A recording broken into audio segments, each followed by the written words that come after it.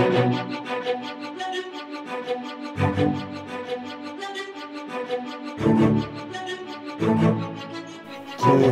always want to learn some martial arts for, prove ourselves or for my friends, and then a couple friends start entering on Kung Fu, back in the days Bruce Lee was the big deal. Then after a while, after the UFC 1 and 2, we all rent the tapes together and we decide, oh, we need to see that. So that's how I entered on the Brazilian Jiu-jitsu.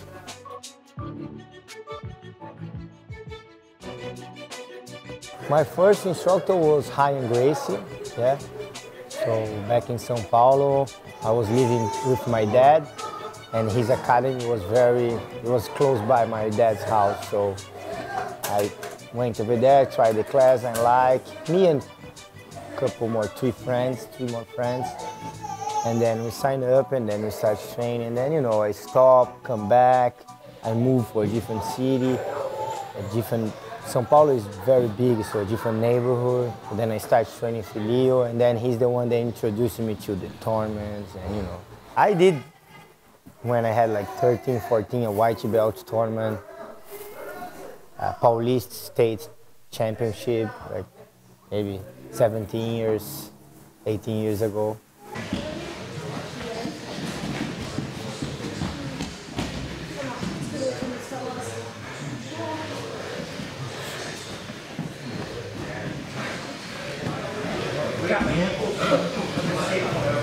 Coming here to fight the Pan Americans and the Worlds, but I moved definitely in the end of 2008. That's when I started living here, applied to my visa, and started working here with Chris. And I love the American lifestyle, and that's it. Since 2008, I started living here. Pushing him, I pushing him to my leg. And I had one bar. I never studied English before. I was not a study guy. I did my college, but I was into to sit my butt on the chair and study. So I have a hard time with my English until today. I try ask help of my friends, but I think that was my big problem when I come in here. Was I had a hard time to, explain the class and everything else. Everything else was easy.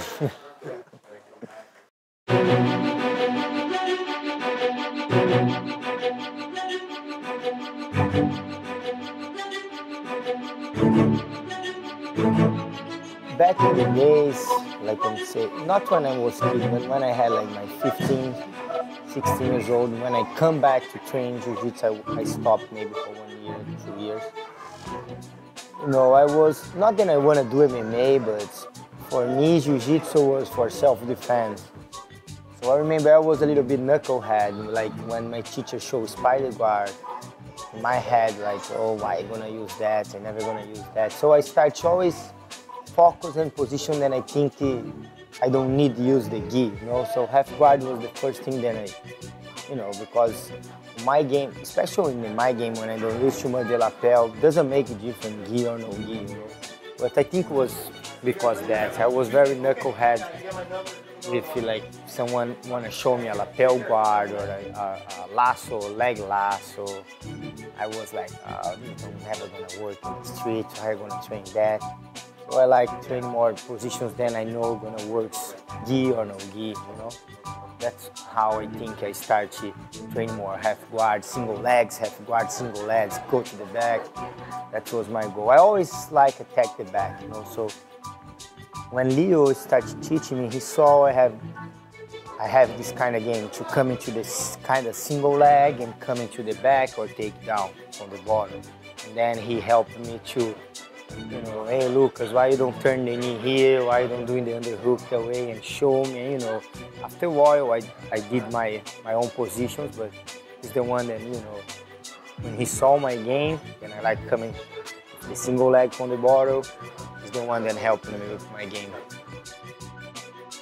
Now I did a couple amateur MMA, but I am not into training MMA. I don't like training MMA too much, and now I do like no gi. You know, I always like no gi, but now I try learn more spider guard and lapel guard, berimbolo, where everybody, and especially because I have a school now, and I think it's important. I learn these games, especially when every kid want to learn these games, so I need to understand that and be capable to do it, but I can show my students. So the last 5-6 years I've been training. When I come to US, I start to train different techniques because I start teaching more. Back in Brazil, I was just training hard. I was never like spend too much time of my trade go over positions and positions. I'm doing like old school, doing 1-2 position, the position that Leo show, and roll, But then when I come into US, I need to teach, I need to study more jiu-jitsu. I think that makes me grow a lot my game, And besides that, I start learning wrestling, American wrestling, that helped me in my half guard a lot. I think the guy that I fight most in all my career was Calazans, without science purple belt, I think he beat more than I beat him, but in the beginning I was beating him more, then I moved here, started teaching, and he started beating me. Now I think last 2 years we didn't fight, but he's the one that, I don't know, I fight against Xande, Braulio, Romulo, Rodolfo, I fight all these guys, but Calazans is the guy that we have, I think, almost 10 max, So that's why I remember him. Since we are kids.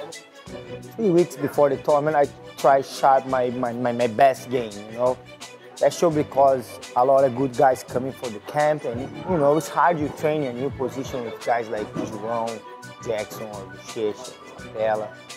So I think in the 2 weeks before the tournament, I start sharp a lot, like natural. I wanna win the training, because you charge yourself. Because you're gonna compete, so you wanna make sure you shape.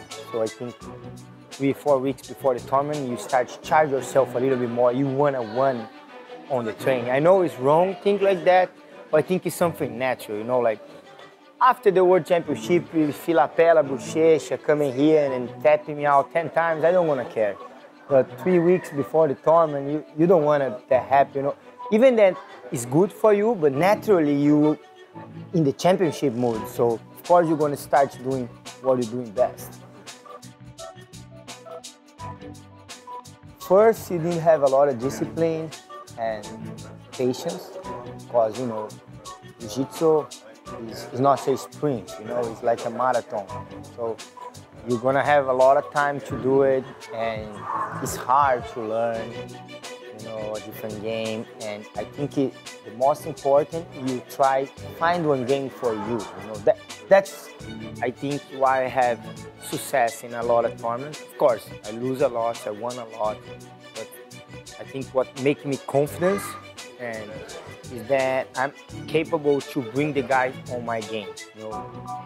I think Marcelo Garcia is one guy that's doing that very well. You don't see he doing like spider guards or too many different techniques, but he's able to bring every match for his game, and that's what I try to do it too. So basically I try to go to the back and try half guard. So I think it's important you train everything, but if you're able to building or game, you're gonna do okay. Even though some guys have more technique, know more jiu-jitsu than you, but if you have a strong game and able to stick with the game, you can beat these guys, Even that they are better, they have more jiu-jitsu positions than you.